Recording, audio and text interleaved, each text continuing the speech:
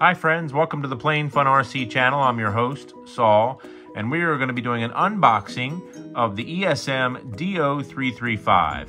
And I can tell you without a doubt, it is a massive, massive plane, absolutely huge.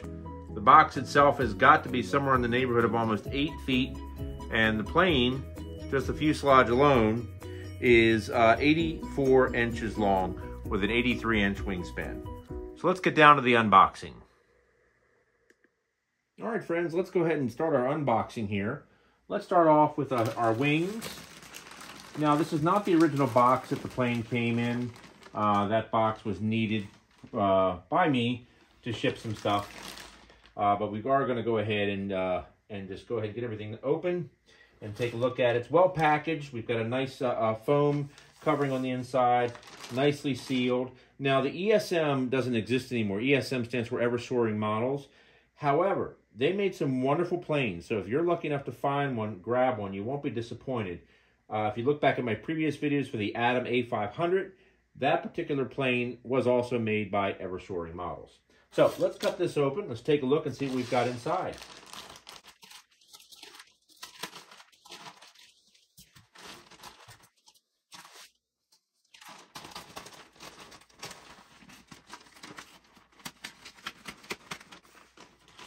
You can see just through the foam alone, we see the German insignia right here. And let's go ahead and tear open our foam.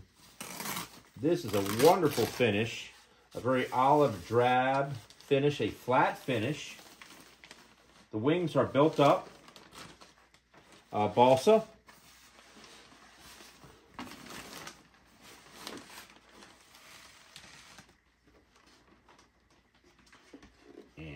Very carefully take this out.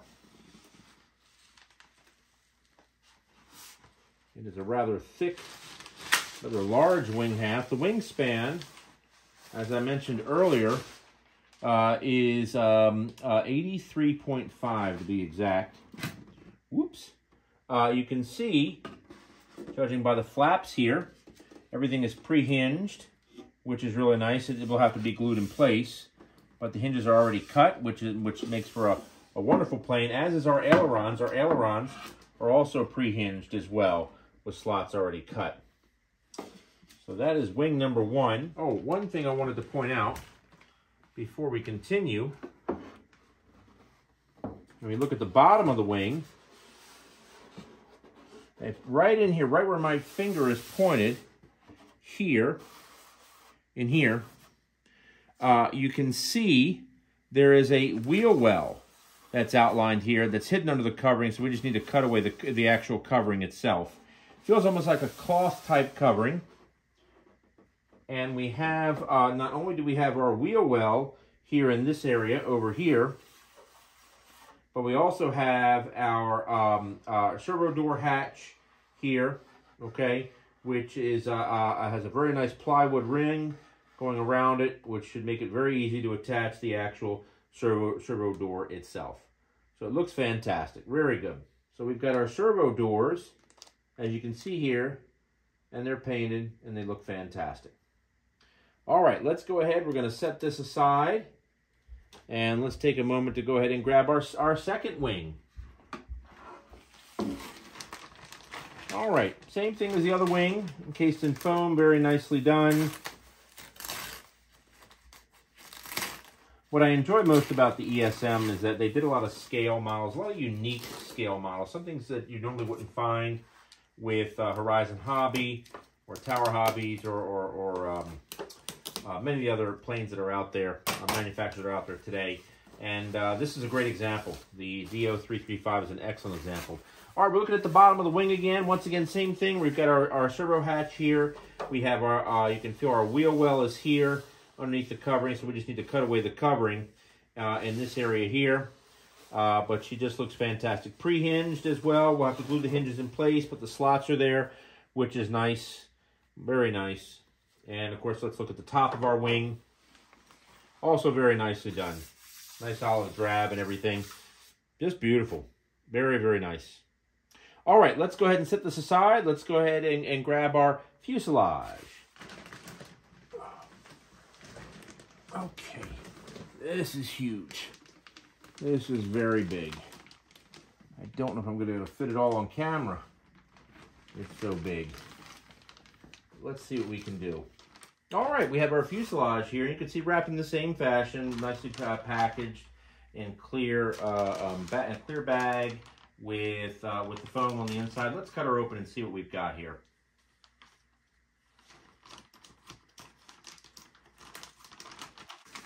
For those that are unfamiliar with the ESM DO-335, it has an engine in the front and an engine in the rear. Okay, let's get our foam off of here.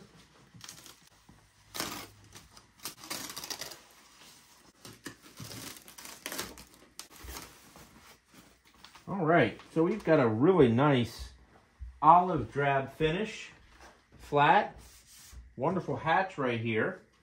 Let me go ahead and get the foam out of the way. This is a very, very large fuselage. Okay, well, here's a cowling right here. We'll take a look at that in just a second. Okay, so we've got a rear fiberglass cowling here for the rear engine. And we also have our hatch as well. So let's take a peek inside the hatch here, see what we've got. Get our tape off of there. Once again, the finish is just beautiful.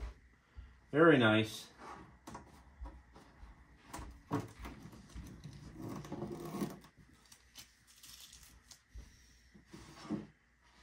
Oh yeah, there you go. What a gorgeous finish on the inside. When we look inside the fuselage with the hatch removed, you can see everything has been laser cut. You can see all your servos are going to be mounting over here, and a couple others as well over here. And fiberglass work is kind of so it's a little rough on the inside. You can see right over there. Not the cleanest work, but overall it's still a good job. I imagine this was probably a very difficult plane to model in fiberglass, but looking good. And let's take a moment to turn our fuselage over.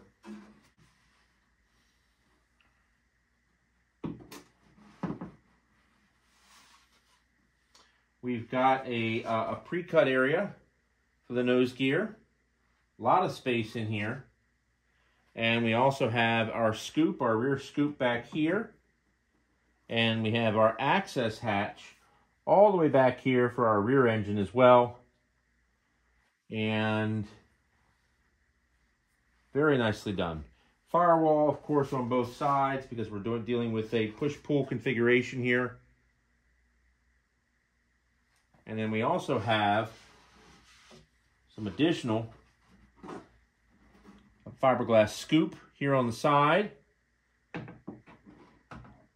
Now, typically in the full-size DO-335, the engine for the rear sat here.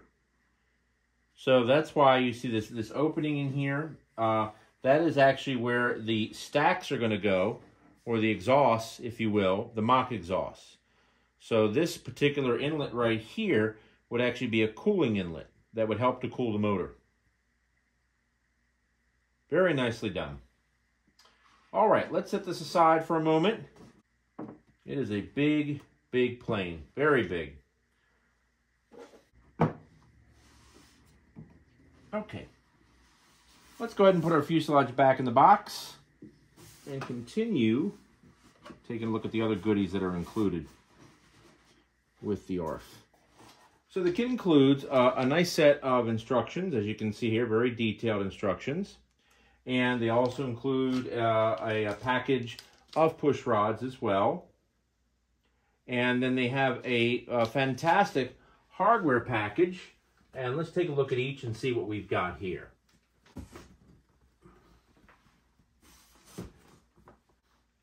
So let's start with our box up front here. We've got we got a fuel tank here, a couple of them as a matter of fact, one here, and there should be another one someplace else as well. But in addition to the fuel tank, which we're not going to need because we're going to be doing electric, you've also got this fantastic canopy that's here. Very nicely done. Also pre-painted, which is great. This one is cracked, which is a shame. we'll have to figure out something there, how to fix that. That shouldn't be too bad. That one did come cracked, as you can see.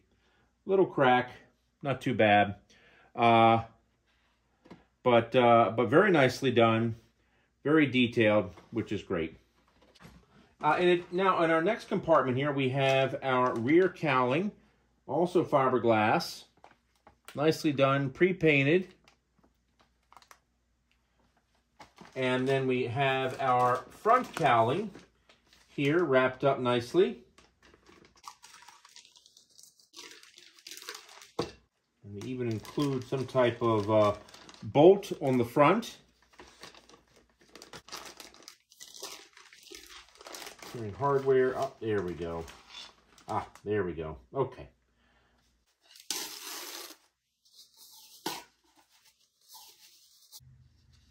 Fiberglass cowl, nicely painted, very nicely done, nice flat olive drab and gray.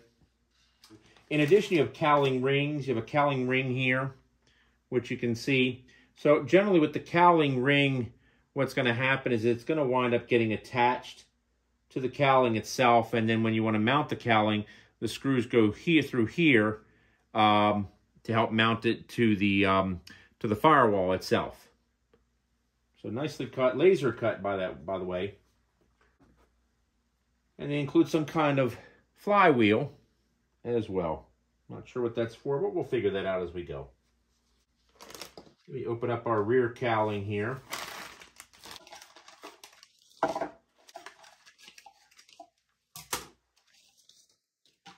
Also fiberglass as well. Nicely done. Very nicely done.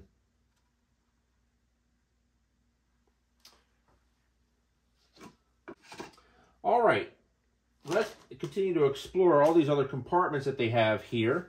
We've got a nice box here, which is protecting another canopy. Oh, two canopies. Ah, oh my goodness. I know what happened.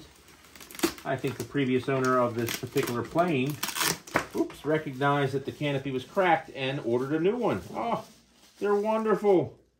They are absolutely wonderful. Yay! Life is good.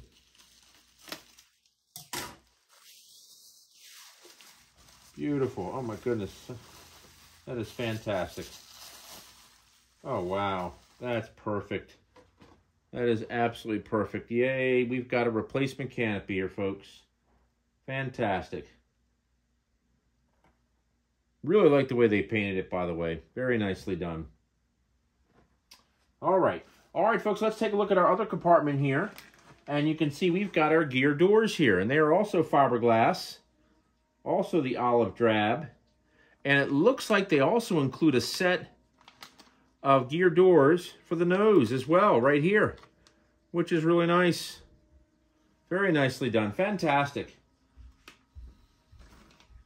We've got our aluminum tube here, which you can see. I'm not going to take that out. I'm going to leave that there. And it looks like we've got what appears to be some type of extensions. I guess if you need the extensions for your motor, they include them. Very nicely done, machined and everything. All right, let's take a look at the other items that we have here in our kit. We have our rudder and our vertical stabilizer. So with the DO-335, it has a rudder on top, and on the bottom, it also has a vertical stabilizer as well. So there's two vertical stabilizers. So if you looked at the plane from the rear, it would look like a plus sign. So let's take a look at our rudder first. Once again, like all the parts, they're wrapped in plastic and foam. Very nicely done. And I know I've said it before, but I do love this flat olive drab finish. Just beautifully done. Beautifully done. But you can see here, pre-hinged, balsa, and ply.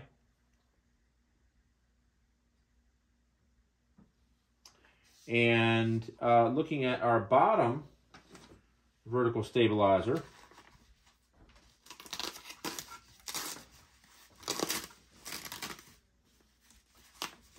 it also has a small rudder as well. So we've got 2 rudders on this plane. 2 rudders. Very nicely done. We've got our horizontal stabilizers.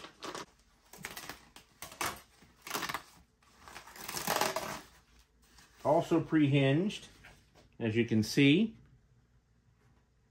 Painted.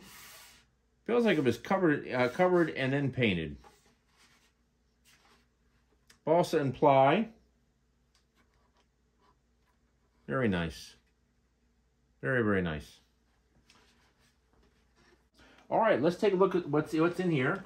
And let's see, we have a nice hardware package here, which includes some dowlings and some dowels and some hardwood blocks. And it looks like we've got also the fixed gear, which you can see right there, just right there.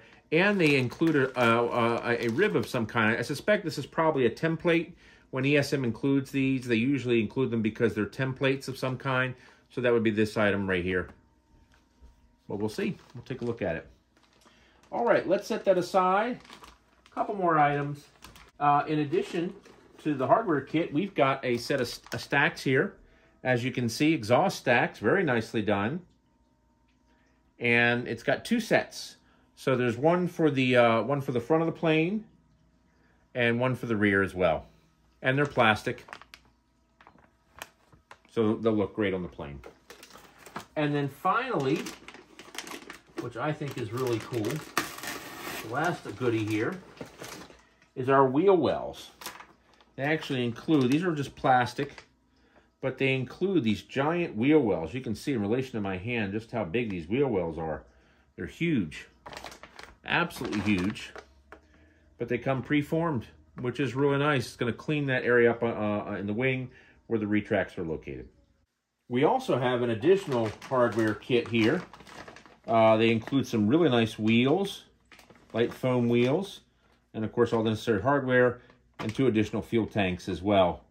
And they include the mounting rails if you're going to be putting in a 4-stroke motor. So they've got some great stuff here that they've included with the kit itself. Very nicely done. All right. So speaking of retracts, what came with the kit are these amazing scale retracts from Sierra Giant Scale. Now, these are a special order. The kit itself, the ARF, comes with fixed gear. It does not come with retracts, so this was obviously a custom order by the previous owner. And I will tell you, if you're looking for scale landing gear, you cannot go wrong with Sierra Giant Scale. The only problem I have with Sierra Giant Scale is they're still just doing them in pneumatic. Now, there are companies out there that will convert it. There was one called Down and Locked. Another guy is still in business. Not cheap. I mean, you're looking at $400 to $500 to get these 3 gear converted. Next to it, however, this is the Robart landing gear that is made for the ESM. Now, I will tell you that, as you can see, it's not as scale as the ones from Sierra Giant Scale, but I really prefer electrics. I have used pneumatics in the past. I hate them because if you even have the tiniest leak somewhere in the airline, good luck trying to find it because it will take you forever to determine where the leak is coming from.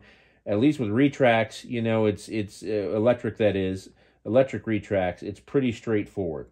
So you've got your nose gear here, as you can see. Very nicely done, nicely made.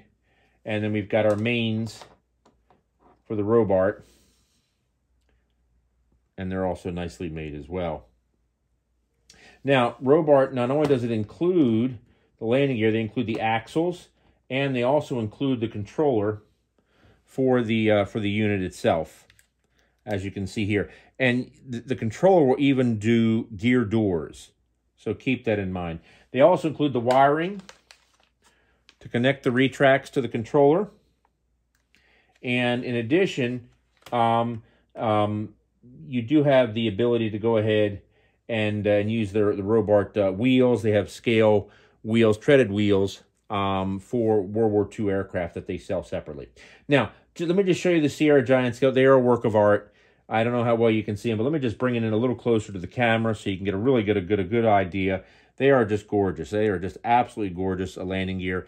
Very stout, very well made. By comparison, you can see the difference in the diameter of the strut for the Sierra Giant scale as opposed to the Robart itself. Very different. Now, one of the things that I really do like a lot, though, about the Sierra Giant scale, I don't know if you can see it on camera, I'll do the best I can. If you look right here, let me see if I can come up nice and tight. There we go. Right there, see that pin right there where my finger's pointing at? That is the pin that connects to the main strut. And notice how nicely it moves. Now, I'm going to try to retract the gear by hand. I don't know if this is going to work real well. Yep, there we go. Notice how the pin, watch the pin closely. Notice how the pin disengages.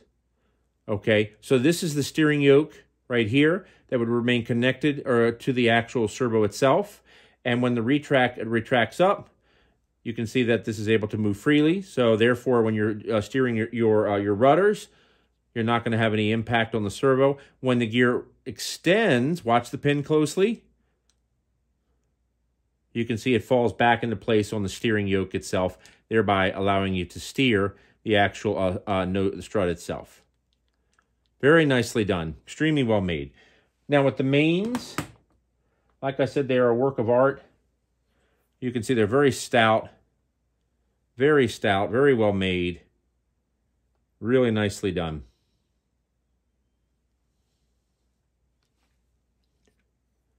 And they've got an oleo strut as well.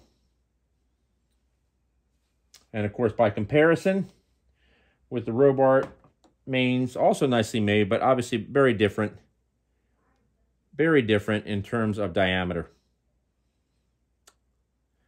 So, anyway, it was cheaper to purchase the Robart rather than sending these over to Down and Locked and getting them converted. And I've sent a pair of pneumatics over to Down and Locked. They do a beautiful job, but they're very, very expensive. Anyway, that's it for the kit right now, folks. So what we're going to do is we're going to go ahead. Please, I'd love for you to follow along as we do the build. Obviously, they don't make the DO-335 anymore, so this will be a real treat to watch, build, and ultimately fly as well. Folks, thanks for watching. Please like and subscribe, and stay tuned for more to come.